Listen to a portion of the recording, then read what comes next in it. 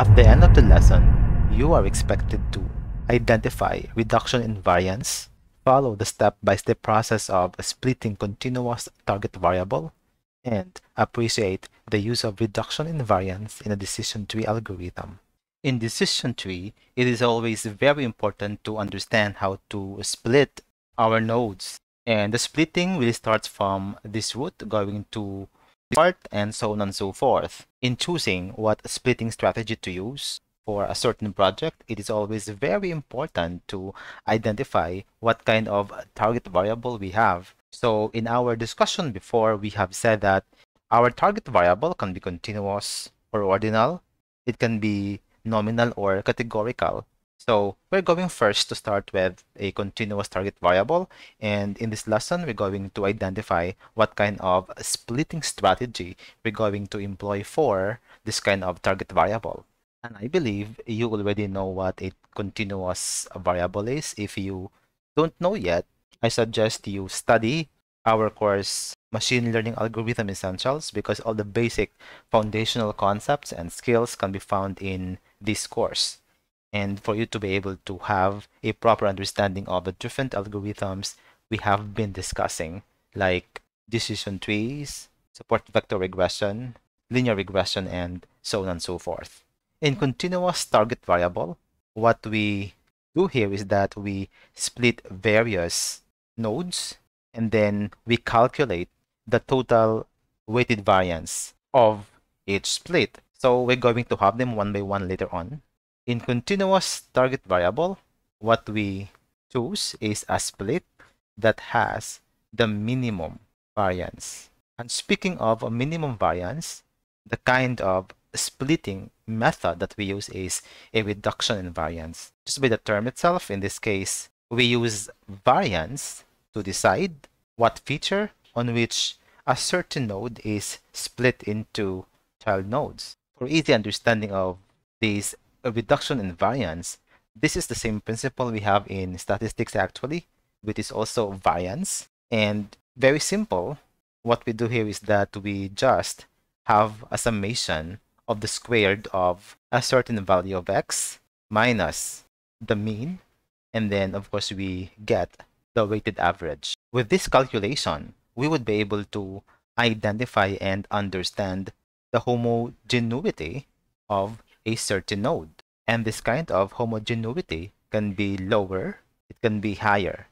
So which means if the variance is low, then we have pure nodes, more or less pure nodes.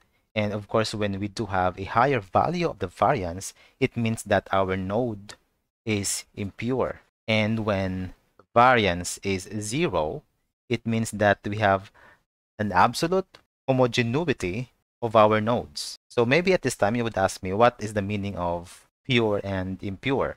When we say pure, it means that a certain data set contains all the data of the same class. The reverse is true when our data is impure, and it means that we have here different classes. So it has something to do with low purity or high purity, or just pure in itself, which means that the homogeneity is 0. It's very homogeneous. So for better understanding, let's have a certain situation. And for example, our problem in this case is we would like to predict the amount of rain for a certain period of time of a certain year. And so we have two features to use for our prediction. For example, we have temperature. Let's just write here temp, and we have humidity, or hum for short. So these two nodes or variables would be our choices for understanding the predicted amount of rain. But the question is, between the two, temperature and humidity, which one can be the best node on which we are going to split? So to answer that, what we will do is we're going to use the technique reduction in variance. The first thing that we do for this reduction in variance is that we're going to individually calculate the variance of each child node. So that means we will compute for the variance of temperature, and we will also compute for the variance of humidity. So we're going to first to have the split on our temperature.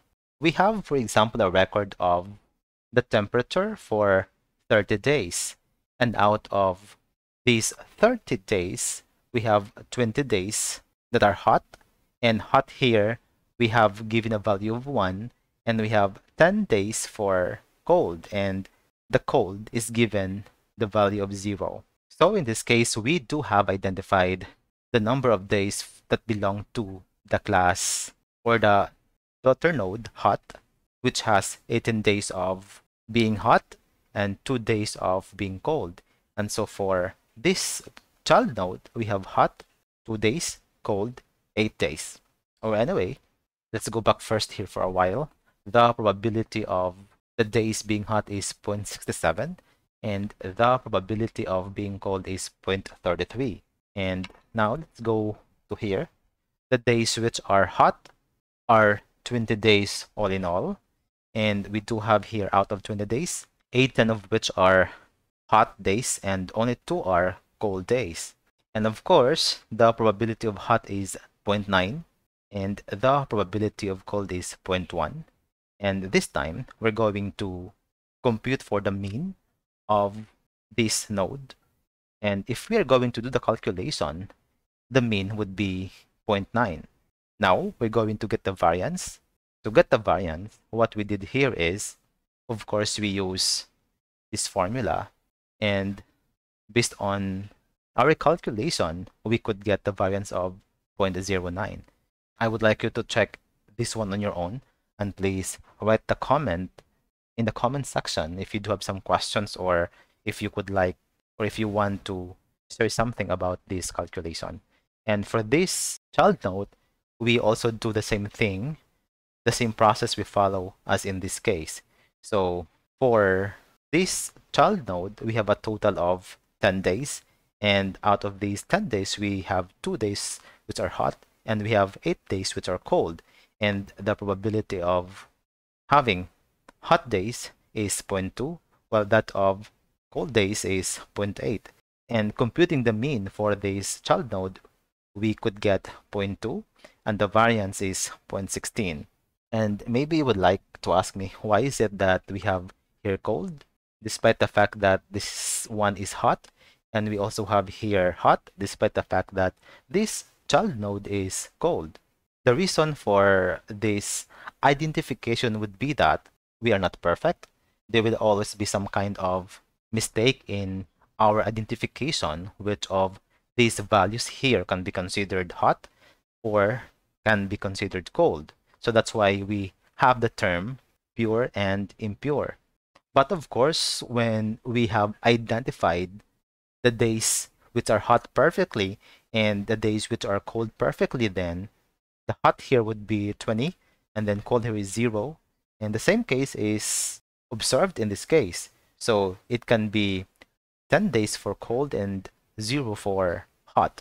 Now, after calculating the variance of each node, what we will do is that we're going to calculate the weighted average of the variance of these child nodes. And to do that, we have this one. So first we get the 20 divided by 30. It's because we have 20 days for the hot, and all in all, we do have here 30 days. And then we multiply that to the value of the variance of this particular node. And we do the same in this case. And then we add the respective results, and then we get 0.11. So the variance for the temperature is 0.11. The temperature node is done. Now we will go to the humidity node. And of course, we do the same process of computing for the variance of each child node for this parent node, which is humidity. And again, we have 30 days.